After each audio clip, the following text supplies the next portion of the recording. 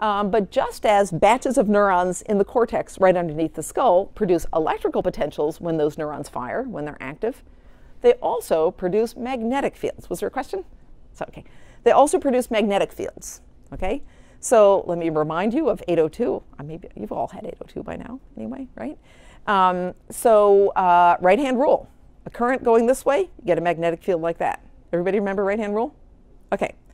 So now, what happens when you have a bit of cortex sitting on the outside of the brain where a whole bunch of, I have a picture of this coming up next. Boom. Okay, so here's a piece of cortex. Like imagine you took the skull off here and you looked. Here's a piece of the surface of my brain where there's a fold in there. Okay? So now imagine that there's a whole bunch of electrical activity in neurons in the cortex going in this direction here. Boom, like that. What way is the magnetic field going? It's kind of going in the plane of the cortex, in the plane of the scalp, right? Now imagine deep down in this fold, in the sulcus in the brain, not really deep, or you wouldn't see it, but a little bit down. Now we've got current going this way, so right-hand rule here.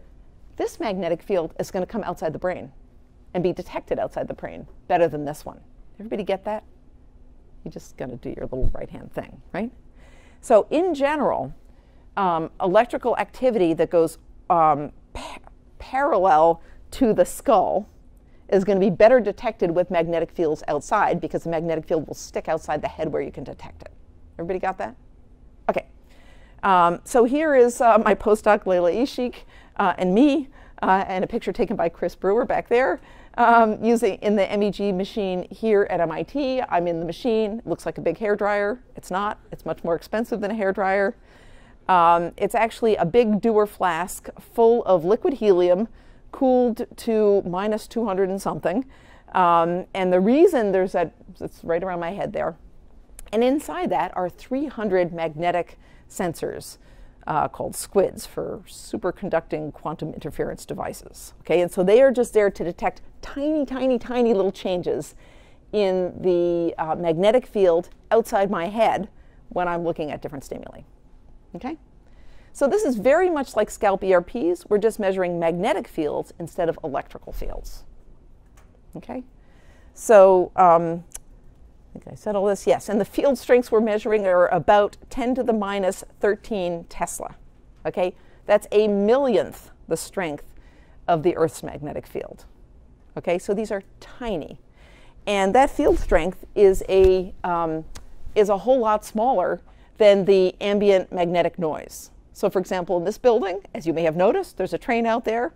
So when we built our MEG machine right next to the train tracks, everybody's saying, what the hell's going to happen when the train goes by? That's going to have a much bigger effect on the local magnetic field than this little neural activity in some subject's head. And so a big part of the expense of an MEG system is the many, many, many layers of magnetic shielding you need around the device so that you can isolate these tiny little magnetic field changes from the brain from those that are happening all around us all the time. Okay? That's why you do all this inside a box. Okay, lots of shielding. All right, these details are just for fun. You don't need to remember what a squid is. I don't care about that. Just have a sense of what's being detected and so forth. Okay, so cool thing, MEG was invented right here at MIT by this guy, David Cohen.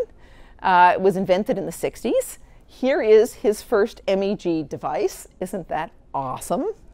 It was in one of these buildings right over, actually a building that no longer exists. And so there's a subject in there doing an MEG experiment. Okay? Okay, so now our key question. Can MEG tell us anything about face perception? That's our lens on all of these methods. Okay, for now. Yes, indeed, it can. Turns out that you can get a face-selective magnetic response just as you can get a face-selective electric response with ERPs. And it's 170 milliseconds after stimulus onset. It is almost certainly the same thing detected from its magnetic field correlates, just as it can be detected from its electrical correlates. So here's some ancient data from my lab about 20 years ago. I think this is when the M170 was first found with MEG. So again, this is time going this way. And this is just a response of some magnetic sensor somewhere around T5 or T6 that I talked about before. And you can see a great big honking response in this subject, probably me, but I don't remember, when this person looked at faces, just about 170 milliseconds after stimulus onset, and you see some response to, in this case, animals and houses and objects, but it's a whole lot lower. Okay? Okay. So it's, it's very similar to what we talked about before with ERPs.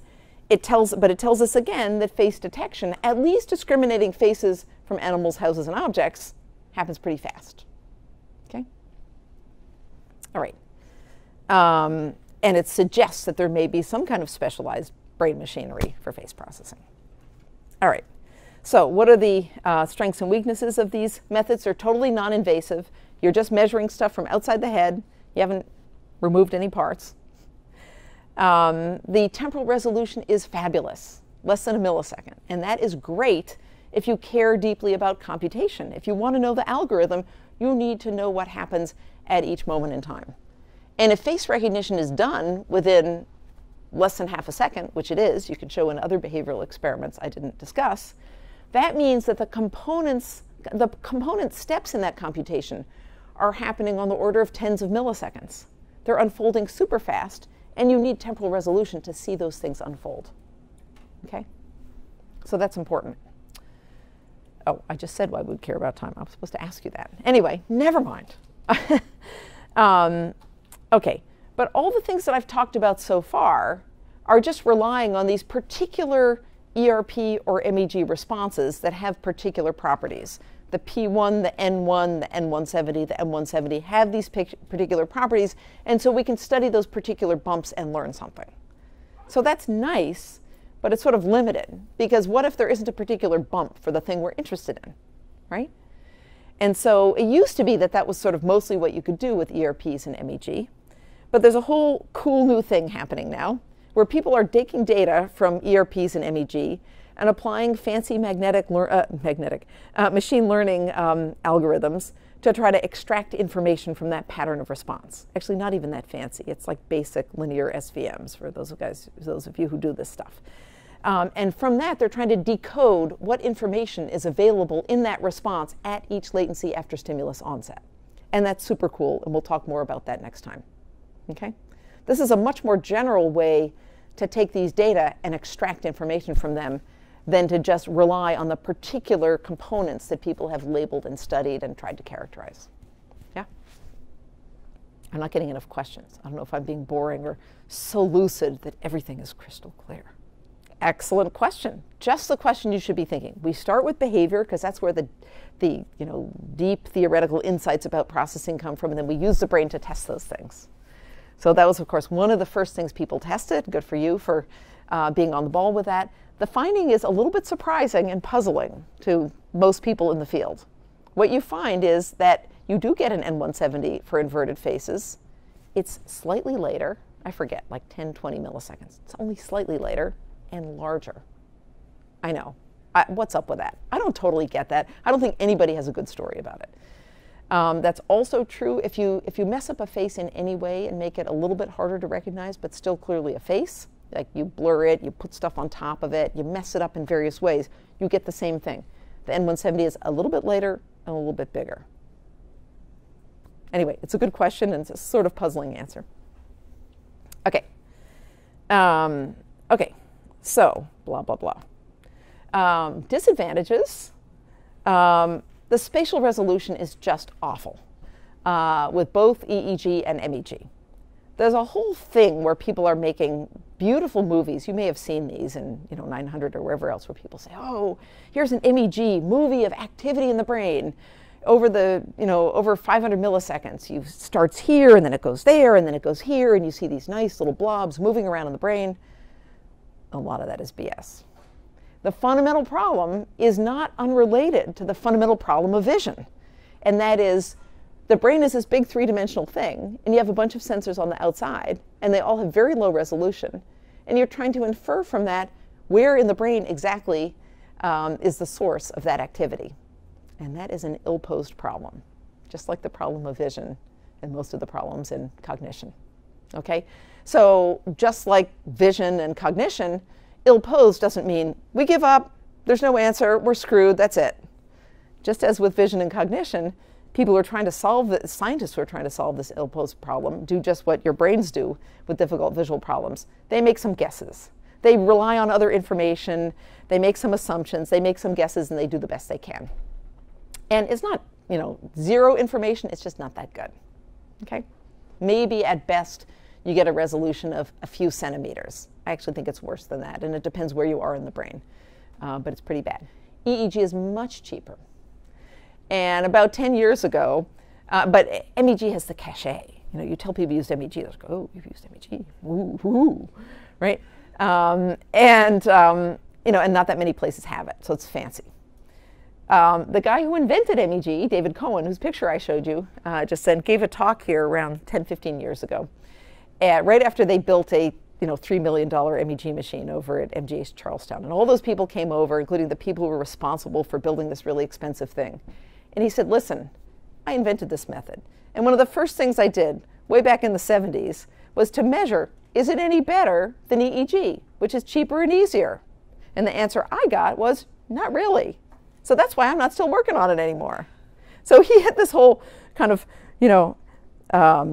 anti-capitalist screed about how it was like the companies, I'm very partial to those things, it was like the companies that were trying to make a profit, sold this whole PR thing about how MEG was so fancy and got people to spend millions of dollars where really they didn't need to.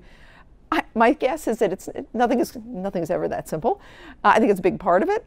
There was a big kind of cachet to MEG, and all kinds of people bought it because it was fancy. And actually, it's a little better in some ways, but not much, right? But importantly, it's not just that the real answer is it's not that it's not better. It's maybe a little better in some ways, but mostly it's different. Remember the physics of the situation, right? So you can detect stuff down in the sulci, not out on the surface with MEG. And ERPs have slightly different properties. So really what you want to do is do both at once and use the different differential responses with the knowledge of the structure of the cortex to try to solve that inverse problem. That gives you a little more handle on the inverse problem. Doesn't make it, it's still ill-posed, but it's better.